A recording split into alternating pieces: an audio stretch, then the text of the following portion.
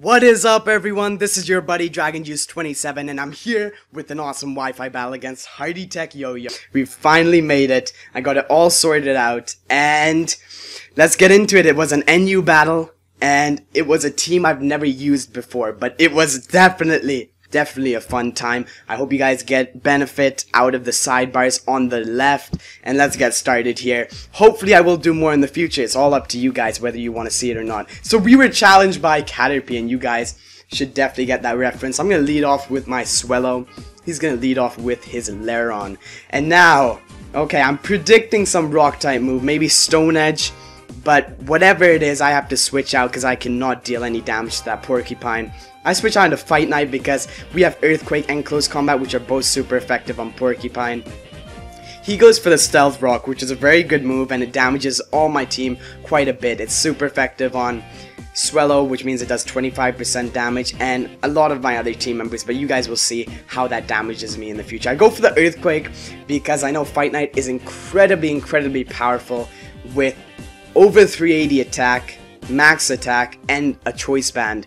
So we are locked into Earthquake, but that is better because I thought I may want to stay in. If I use Close Combat, my defense and special defense would be lowered, and I may not want to stay in. So here we have Pasta, and I know Pasta is going to mess me up with some status conditions or something, because that is what grass Pokemon do. He goes for the Stun Spore. I really wish it was Sleep Powder or something.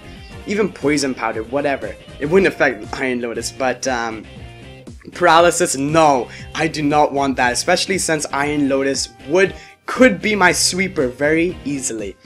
The strength of Iron Lotus is pretty high attack, very high defense, and it has this awesome status upping move which raises speed by 2 stages and attack by 1 stage. So basically it's like a Dragon Dance on steroids, and it's called Shift Gear. And I really wish I could set up with it, and I still try to set up with it with the sub and all.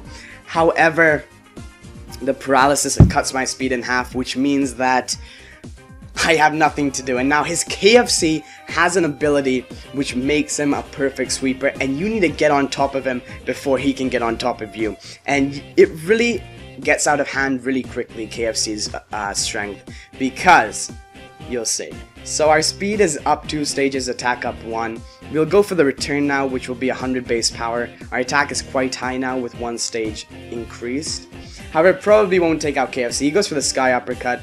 I'm not really scared of that so much. I'm more scared of like Fire Blast or something, because Iron Lotus has really high defense but not so high special defense. So here we go. I go for the return because we do attack second despite the Shift Gear, which is really bad. That paralysis really fucked me up in this game. However, now I know I have to switch out because we won't get a sub out in time, and KFC has this ability called Speed Boost, just like Yanmega, which means at the end of each turn your speed increases. So now she probably will even outspeed my Swellow, which is pretty amazing. And I switch out into Sea Snake because I'm predicting a fire type move, probably Fire Blast, and Sea Snake is so specially defensive. He goes for the Flare Blitz, which does recoil on himself, and although Garibus's defense isn't incredibly high, it's pretty damn high. So our speed is low, and now I made a really huge mistake here. A really bad mistake. I completely ignored the speed boost, and I thought if I could get off a Shell Smash, I would be able to outspeed KFC and be set up to sweep, because we have the White Herb, which will heal those defenses, special defense, lowering thingamajig. So we go for a Shell Smash. I don't even know how we can do that, but it's awesome. So our attack, special attack, and speed are all up 1 stage now, which is huge for us, very important for us, because we have Surf, Ice Beam, which are our 2 main moves. I think we even have Waterfall, I'm not sure, but we are very specially powerful. If we use a special attack, it'll pretty much sweep.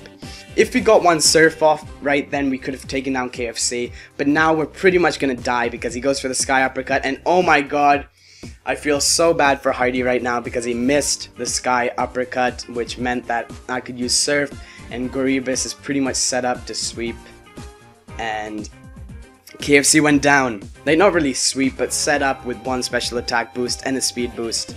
So we can probably even outspeed Mirror B, which is his next Pokemon. I love that reference, man. So I go for the Ice Beam, and oh, it does a lot of damage thanks to that special attack boost.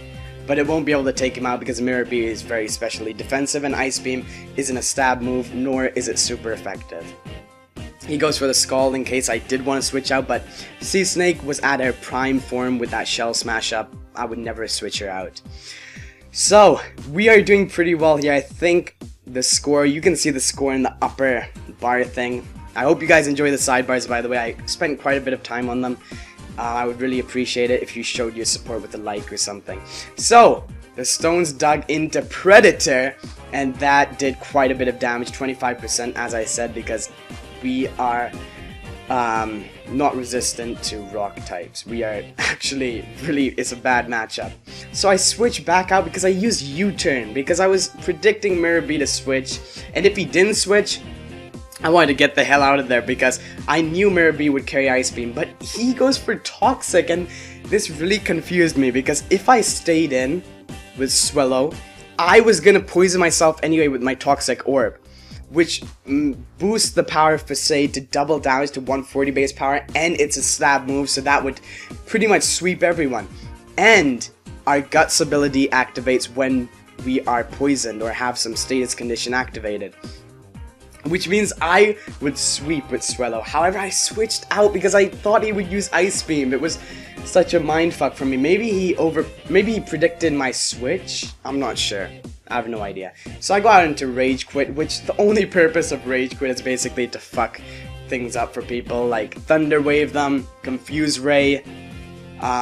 We do have one flying type move, but it really didn't do too much damage. Thankfully it was super effective, that's why I did so much. But here I can't really do anything, I'm gonna have to switch out. And we're gonna switch out into, let's think about it. I'm gonna switch out into Iron Lotus because we do have that paralysis, but I figured Prancer probably can't hit us, and I made a very big mistake because I thought, and how the hell can he use Sucker Punch? Like, check out his hooves, like, who punches people with hooves? Anyway, I'm getting off topic. I thought we could set up a lot of shift gears because Prancer can't damage us, but I forgot about Jump Kick, which was super effective. And although we do have high defense, it took us down to 12 HP. I'm amazed that we lived it. It was kind of lucky. But the sad thing was I went for a shift gear when I could have gone for a return to deal at least some damage.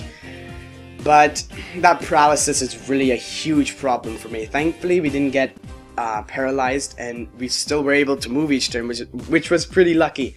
However, it lowers our speed, which completely ruins Iron Lotus' chances to sweep.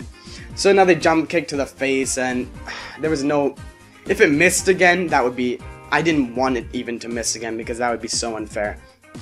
So Iron Lotus has fainted, and I think it's pretty much 4-3. And I didn't tell you guys this, but I am using a completely NU team, except for one Pokemon in my team, Mesprit, which is now RU, which means rarely used. And they're like one tier apart, like RU is better than NU, which means that it was kind of unfair that I used it. However, Hardy was nice enough to say, go ahead, I'll give you this one, but just to be fair, I didn't want to use it in the battle, and I tried my best not to use it. I go for the close combat, and Pasta is very specially defensive, but well, I got the crit, which really I'm not happy about, but I'm thinking about it, and with a choice band, we were choice banded, we have over 380 attack. Close combat is a stab move, which boosts his power to 180 base power. Even with high defense and without the crit, I think we probably would be able to take out that Tangela. I'm not sure. I didn't do any calculations, but anyway, but if we didn't, our special defense would have been lowered. He could have gone for a Giga Drain or something to really do a lot of damage to us, because that would heal him up, and because our special defense was lowered, it would do quite a bit of damage to us. So he goes for the Brick Break. Not really anything to do with the Kricketune. He said he brought it in here for like laughs and stuff, but yeah, why would you, like, Kricketune is honestly the worst Pokemon. Like, even the resisted close combat almost took him out. Like, it took him down to 1 HP, which is really, really bad for him. So here we go, now we're probably 4-1 right now. And, oh, this is so bad. He sends out Prancer because that's the only Pokemon he has left. And, okay, our defense and special defense are incredibly low now. We've spammed close combat 3 times, which has reduced our defense and special defense both 3 stages. So even the not very effective Sucker Punch can take us out. That was a good move by Hardyt3kyoyo. I was kind of predicting it, but you know, we had 4 Pokemon left, and if I switched out, I would just waste time. And yeah, we were locked into close combat. So here we go. Predator will now finish off Prancer. I knew a Sucker Punch couldn't take me out because it's not even a stab move. I go for the Brave Bird, and it's good game, Hardy. I thank you so much for the opportunity to battle with you. It was a lot of fun. I hope you can do it sometime in the future. Maybe when you're more serious about your team.